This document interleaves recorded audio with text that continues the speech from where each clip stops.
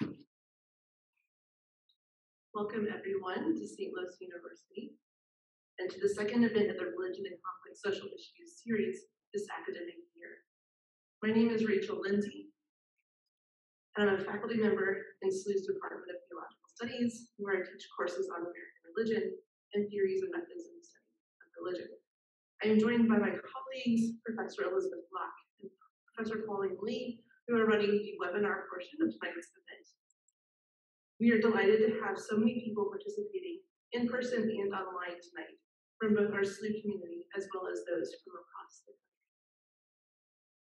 The Religion and Complex Social Issues series was begun by SLU's Department of Theological Studies in the wake of the deadly white supremacist rally in Charlottesville, Virginia in August 2017.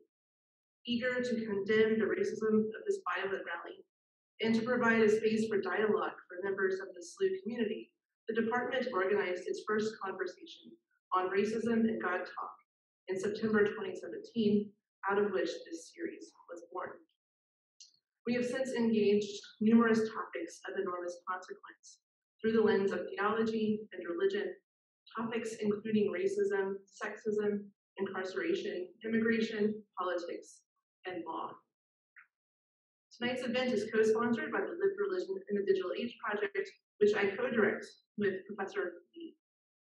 Supported by the Henry Luce Foundation and St. Louis University College of Arts and Sciences, Lived Religion in the Digital Age seeks to better understand religion in American public life through collaboration with members of local communities representing diverse traditions, histories, and practices. Attending to sights, sounds, and space, as well as to teachings and texts, our research team, including research and teaching fellows, resident artists, and faculty across the disciplines, works to develop richer understandings of religion as it is lived and studied in the complex realities of modern life. Tonight's event is one of several events on campus this week that seek to engage issues of justice in relation to immigration, race, and religion at SLU in the St. Louis region and around the country. On Friday night, photographer Tom Kiefer, whose works we are sitting amidst right now, photographer Tom Kiefer will be giving artist talks both here at SLUMA from 5:30 to 6:30 and at the Museum of Contemporary Religious Art, just a 10-minute walk onto SLU's campus past the clock tower from 7 to 8 p.m. On Saturday, November 6th, SLU will be hosting a student panel and live stream of the El Paso Border Mass for the campus community in partnership with the Peace and Justice Commission of the Archdiocese at 10 a.m. And later that afternoon, Professor Vargas will join Tom Kiefer, Professor Elizabeth Eichmann, and Professor Vitruda Lepun for a conversation about his work. That conversation will be held at 3 p.m. in Anheuser-Busch Auditorium at the SLU's Cook Hall, right across the street on Lindell. Now, it is my great honor to introduce tonight's speaker. Daisy Vargas is an assistant professor of religious studies at the University of Arizona. Dr. Vargas specializes in Catholicism of the Americas, race, ethnicity, and religion in the United States, and Latino religion. Her current project, Mexican Religion on Trial, Race, Religion, and the Law in the U.S. Mexico Borderlands, traces the history of Mexican religion, race, and law from the 19th century into the contemporary moment, positioning current legal debates about Mexican religion within a larger history of anti-Mexican and anti-Catholic attitudes in the U.S. She has served as an ethnographic field researcher for the Institute for the Study of Immigration and Religion since 2012. In 2017, she was awarded a Charlotte Newcombe Doctoral Dissertation Fellowship with the Woodrow Wilson Foundation. Dr. Vargas is co-curator of the MOCRA exhibition, Tom Kiefer, Pertenencias, Belongings, which is on display right now as well. The title of Dr. Vargas' talk this evening is Sobrevida, Religion, Race, and Migration on the Mexico-U.S. Border. One quick word about format before we welcome Professor Vargas. We invite those who are attending tonight's talk via the webinar to submit your questions at any time using Zoom's Q&A function on the bottom of your screen. For those of you in the room, we will open the floor to your questions after Professor Vargas' remarks. In keeping with our tradition with this series, we will reserve the first few questions for students and then open the floor to everyone else. Professor Vargas, welcome to St. Louis and thank you for being here. Thank you, Rachel, for your generous introduction, and thank you to the Lived Religion in the Digital Age Project, the Department of Theology, and to SLUMA for extending the invitation to speak with you. The focus of my talk is religion, race, and migration, specifically as it pertains to material religion in the borderlands of Mexico and the United States. My research traces how material religion and embodied practices of Mexican Catholic lay communities in the United States have been racialized since the 19th century, and how those racial stereotypes and logics continue to function today. For almost a decade, my ethnographic and archival research has led me through most of the U.S. Southwest and border region, whether in Roman Catholic churches, botanicas, Easter pilgrimages, border shrines, and historical archives. The history of U.S. invasion and occupation of the Southwest and the international border is always part of the backdrop. I consider questions of why and how migrants are restricted from movement and how religious communities practice and innovate strategies ensuring their survival in the face of occupation, restriction, and violence, while also sustaining, creating, and affirming their presence. My book project focuses on three important moments in the history of Mexican American religion, each related to underlying questions of race, religion, citizenship, and belonging, and the legal and political structures that inform these categories. So for this talk, I focus on the last of the three cases, the relationship between law enforcement surveillance and material religion, especially as it applies to traffic stops and to Catholicism. The title of the talk, the Spanish word Sobrevida, can be translated as survival, and by some as afterlife. In the final part of my presentation, I reflect on the intersections of my research with the photography of Tom Kiefer, and consider another way of thinking about Sobrevida, the afterlives of material religion, and the U.S. Mexico borderlands. On April 23rd, 2010, former Arizona Governor Jan Brewer signed into law Senate Bill 1070. The Support Our Law Enforcement and Safe Neighbors Act, commonly referred to as the Show Me Your Papers law, was one of many immigrant enforcement laws related to the increase of post-9/11 surveillance. SB 1070 was characterized by two major components. First, that individuals were required to provide verification of legal residency when asked by a law enforcement officer during a lawful stop, detention, or arrest, or face imprisonment or deportation. Secondly, police officers were required to act as extensions of Homeland Security and the Immigration and Customs Enforcement Agency, ICE, by asking for verification of legal residency and enforcement of federal immigration law. For an appearance during a traffic stop or the perceived inability to speak fluent English fit into a criteria of reasonable suspicion and could be the basis for asking individuals for proof of residency or citizenship. This reasonable suspicion also granted officers a reason to look for probable cause, most commonly leading to the search and seizure of vehicles. In Arizona, this resulted in the arrest and detention of Latinx citizens and permanent residents who could not produce proof of citizenship upon request. While in 2012, the U.S. Supreme Court ruled to strike all but one of the provisions from the law, citing the others as unconstitutional, it upheld the ability for Arizona State Police to serve as extensions of Homeland Security and ICE in the case of reasonable suspicion.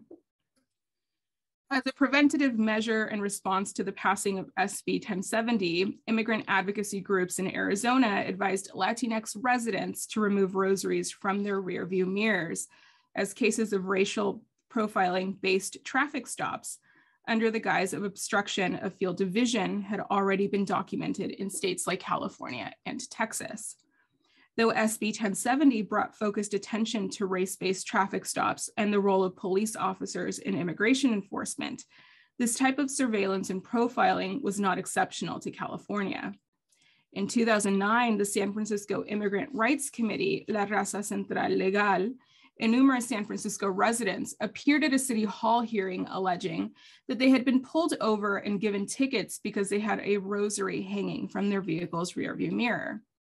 Similarly, in 2013, Latinx residents of Racine, Wisconsin, voiced concern over racial profiling during traffic stops that included the presence of rosaries in the vehicle. We can understand three important things here related to race and religion. One, that material culture, objects, symbols, and images often serve as visual markers of ethnicity and race. Two, Latinx, particularly Mexican and Mexican-American individuals, are, in the eyes of law enforcement, connected to Roman Catholicism. And three, the process of racializing Mexicans in the United States often relies on visual markers of Roman Catholic presence and devotion. As early as 1999, law enforcement officials were reporting that they had been trained to identify religious decals and symbols as suspicious. In the case of U.S. versus Genaro B. Ramon, the U.S. District Court for the Western District of Texas granted a request to suppress evidence collected during a traffic stop, citing the violation of the defendant's First and Fourth Amendment rights. Two Border Patrol agents testified to trailing a Mexican driver with a passenger in an SUV outside of a Border Patrol checkpoint on Highway 385 in South Texas.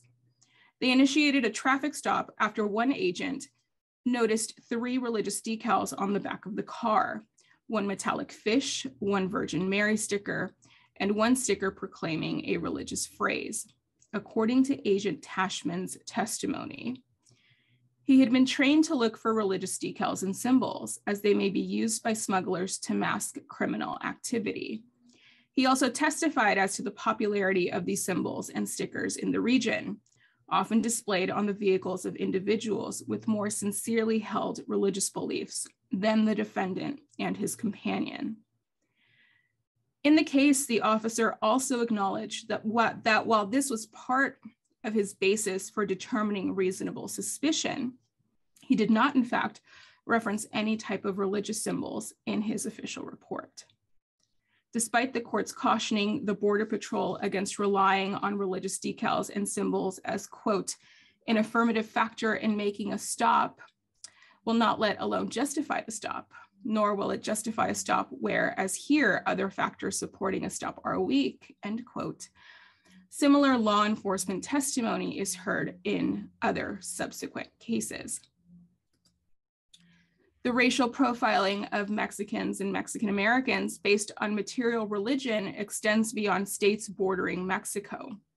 Pete Reza and Bettina Hernandez were pulled over on October 16, 2006 in Bradley County, Tennessee. Despite having run the license plates and gaining knowledge that the car was not a stolen vehicle, a police officer pulled the car over and questioned Reza and Hernandez after observing that they were of Latin American heritage and had a rosary hanging from the rearview mirror.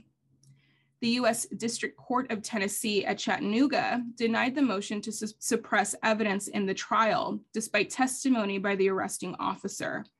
In the affidavit presented to the presiding judge, the officer stated that, quote, his suspicions were raised when he saw a rosary hanging from the rearview mirror of the vehicle, because he knew that a rosary or cross is a recognized sign of drug traffickers who were seeking protection on their journey. In response, the officer stated that because the Roman Catholic faith is common among people of Hispanic heritage, and because it is well known within law enforcement circles that Hispanics are disproportionately overrepresented among drug traffickers, a rosary or cross would be consistent with this observation as well. The arresting officer again stated, however, that it was the totality of the facts and circumstances surrounding this incident and not any one specific factor that led to his suspicions, end quote. Despite the officer's testimony in this instance, the court determined that the traffic stop and subsequent search of the vehicle was legal, dismissing arguments that it was based on racial profiling. In this particular case, the court ruled out racial profiling as the arresting officer argued that the initial traffic stop was due to the improper use of headlights. It did not address the rosary was also used as the justification for reasonable suspicion. In 2010, 10 Latino motorists successfully sued the city of Alexander, Arkansas for racial profiling, proving that Officer Tommy Leith made routine traffic stops targeting Latinos. According to the court documents, Leith identified the males based on the appearance of their skin tone, hair color, eye color, as well as the material culture displayed in their vehicles. 5 of the 10 defendants had displayed rosaries on their rear view mirrors. In his deposition, Leith admitted that 75% of the citations he wrote for windshield obstructions were written to Hispanics. And 2 witnesses who served as ride-along passengers during Leith's patrols testified that he specifically targeted Hispanics by their skin color, or sometimes he would see Mexican flags or other symbols that tended to identify the vehicle as belonging to a, quote, Hispanic person. The court found Leith guilty of racial profiling and the city of Alexander liable for the officer's conduct. In the 2013 trial of Luis Fonseca Ramirez in the U.S. District Court in Nebraska, the court denied a motion to suppress evidence despite testimony by the arresting officer that his training included identifying rosaries with smugglers who are, quote, very religious or superstitious and use religious items as good luck charms, end quote. As in the Reza and Hernandez case, the court did not address any violation of the First Amendment. The decision to deny the motion to suppress rosaries as evidence in this particular case, while it is deemed racially and religiously motivating profiling in others, reveals a tension in the courts. The rosaries are considered religious markers. They're also read as visual markers of potential criminality. Other cases include testimony tying reasonable suspicion to the clutching of prayer cards, the muttering of prayers, observations of drivers making the sign of the cross, and religious images dangling from keychains. In the post-9/11 period, as many officers have testified, law enforcement training in the U.S. related to Latinx crime has focused heavily on undocumented migration and the narcotics trade. Law enforcement officers are taught to use Mexican Catholic material objects as evidence of reasonable suspicion during traffic stops. In publications by the Department of Homeland Security, the U.S. Marshal Service, the FBI, privately contracted experts, law enforcement officials are taught to recognize Roman Catholic practices under the rubric of narco-religion, which is a category that I take issue with as well. As part of the larger project of racial profiling, surveillance, and criminalization, the invocation of border security as a justification for these actions also positions migrants as potentially criminal and violent threats to the United States. It wasn't until the spring of 2017 that I encountered Tom Kiefer's photography, nearly 3 years after I'd begun the research on rosaries and traffic stops. His photographic image of 43 different rosaries laid out in a grid-like pattern against a gray backdrop had gone viral. The image, taken from a recent New Yorker article about Kiefer's photography, was accompanied with the text, "Rosaries confiscated from undocumented migrants by U.S. Border Patrol agents." I learned that these rosaries were removed from the custody of undocumented migrants and deemed potentially lethal, non-essential property before being discarded, and had been recovered by Kiefer, who at the time was working as a custodian for the Ajo, Arizona Customs and Border Protection Facility. These were among the many items that he had taken from the trash and photograph. I was interested in the work of Kiefer, his collection of objects, and also in what it revealed about public understandings and perceptions of migration and religion. Kiefer's work is a snapshot, quite literally, a series of photographs into immigration detention during the Barack Obama administration, and also part of a larger conversation about material religion, racialization, and the border. Especially relevant to my work is the categorization of non-essential personal items and belongings as potentially lethal, and the implications of this language. Material religion, including rosaries in vehicles, on highways and on city streets, where the driver or passengers are identified as Mexican, are hyper-visible points of surveillance. Their categorization as evidence of reasonable suspicion marks their owners and those who carry them with a similar hyper-visibility. In the enforcement of the U.S. Mexico border by officers with the extended duties of immigration officials, the aim is to restrict movement or to remove them from sight through detention, incarceration, or deportation. Presence is both the tool and the concern. It is enough for reasonable suspicion and profiling, yet the religious material remains absent from the official record, as with the case of Genaro Ramon, unless by chance, of course, these cases are appealed. There are official procedures for the handling of migrant possessions, including timelines and chains of custody for itemizing, recording, storing, and returning personal belongings confiscated during immigration processing. However, reports show that approximately 42% of detainees at the U.S. Mexico border do not have all of their belongings returned.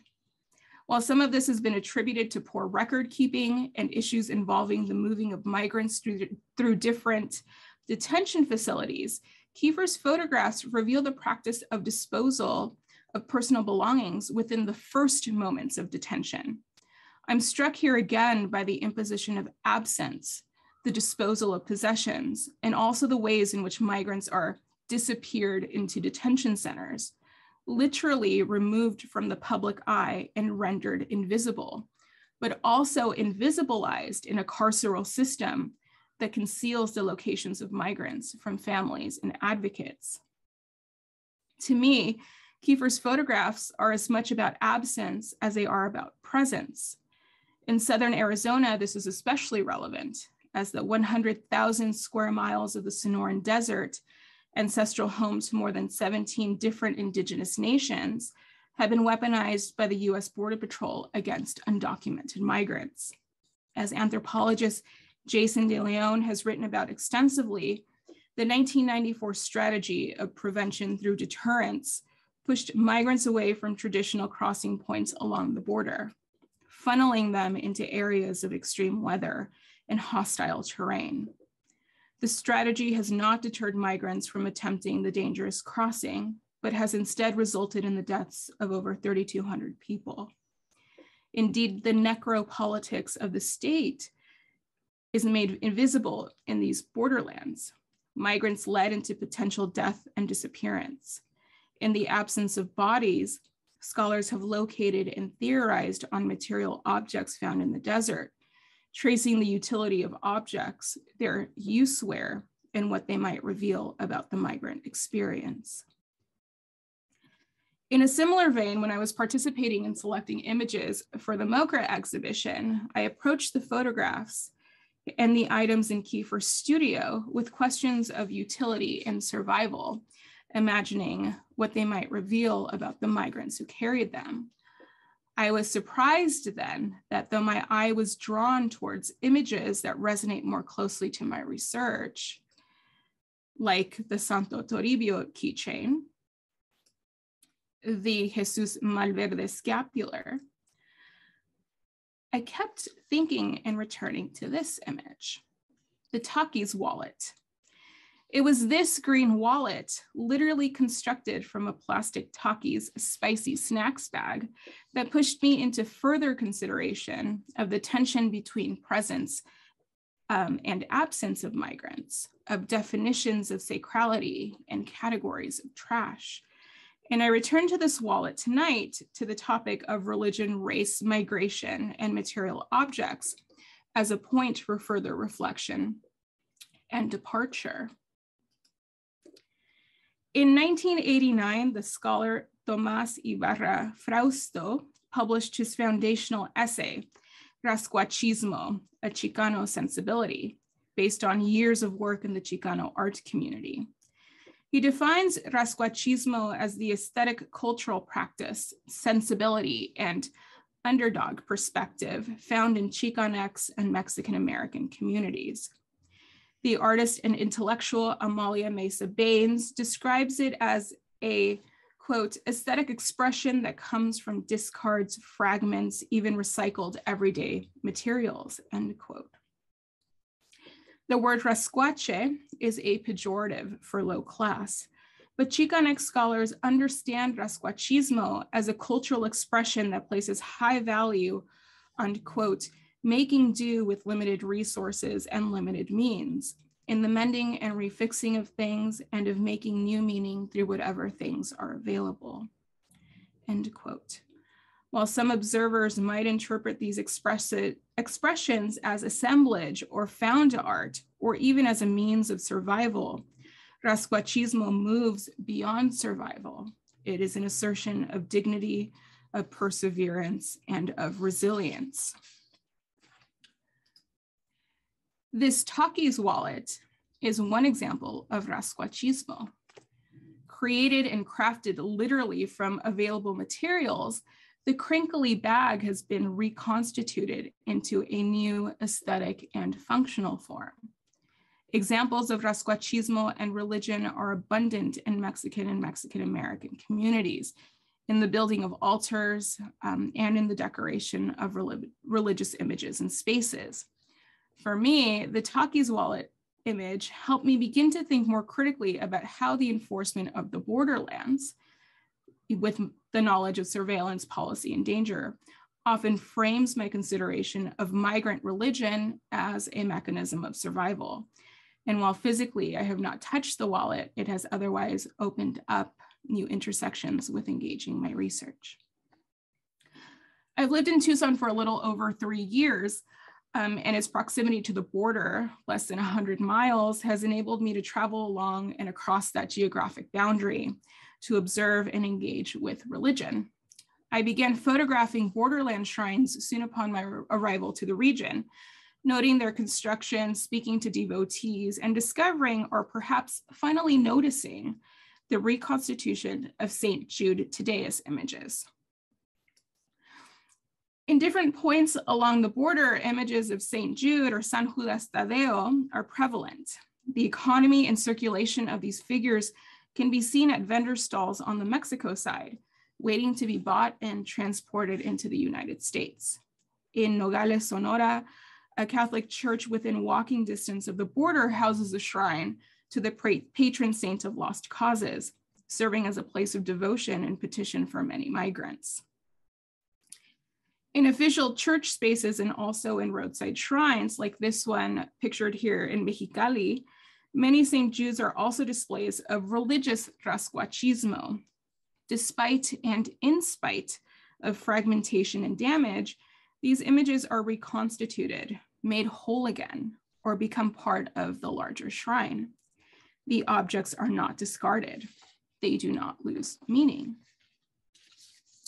And these images, this is an image of a local shrine here in Tucson, of a box full of broken saints images. And we see St. Jude represented highly among these things. But the second picture here was taken about 2 weeks after the first, I photographed the first box. I noticed the broken saints in the first box, and when I returned, I came back to see that they had been reconstituted and arranged in the shrine. So what we see are that St. Jude remains actively engaged as a connection to sacrality rather than diminished. We see here another image of St. Jude with a cracked face, again, another image that's been reconstituted, as well as, I think this is my favorite image, also taken in Tucson, of St. Jude reconstituted with 2 parts of 2 very differently sized images, right? So And in looking at these altars and looking at these reconstituted St. Judes, right, I'm thinking about this rascuache sensibility, at once making do, irreverent, creative, right, and how they mark the landscape as a place imbued with religious life, even as the apparatus of the state seeks to render migrants invisible through violence and detention. And so I'd like to return to the title of my talk, right, to the word sobrevida. The verb sobrar translates into English literally as to be left over. But the meaning is much more nuanced. It implies to be more than enough, to have an excess of. Lo que sobró, or literally what there was too much of, relates to abundance. What I might imagine as that which overflows. Sobrevida, or to sobrevivir, in my translation, and in reference to my research and encounter with material religion, indicates an excess or an abundance of life. Sobrevida is literally over life, life that refuses to be contained, refuses the silences, and refuses the absences. In the context of a political and social landscape that relegates the undocumented and other racialized communities to invisibility, incarceration, social, and even literal death, the word sobrevida, to me, takes on a meaning beyond mere survival. What might it mean to approach images of these confiscated materials with a method similar to what historians would call reading against the grain, refusing to accept absence, and instead holding space to remember the humans who carried these objects, humans very much alive, humans with communities who carried parts of their lives with them. In a landscape characterized and enforced through violence as a tactic of the state, these affirmations of life, and religious life in particular, are reminders that the desert is also a place of sustenance and life. Perhaps what connects those images racialized in traffic stops, the objects discarded at processing facilities, and the reconstituted St. Jude's is their presence refusing to be made absent, and presence that affirms life and humanity. These objects and images are not simply tools for survival, but integral to potential futures and afterlife.